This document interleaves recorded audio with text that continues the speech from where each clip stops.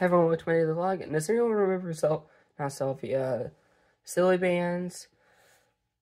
The silly bands I would have would always, like, break. But you remember silly bands with, like, all their shapes and stuff?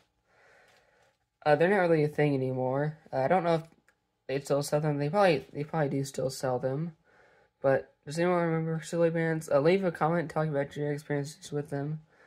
They used to be all over the place. But that's the end of this daily vlog. Goodbye, and I'll see you tomorrow.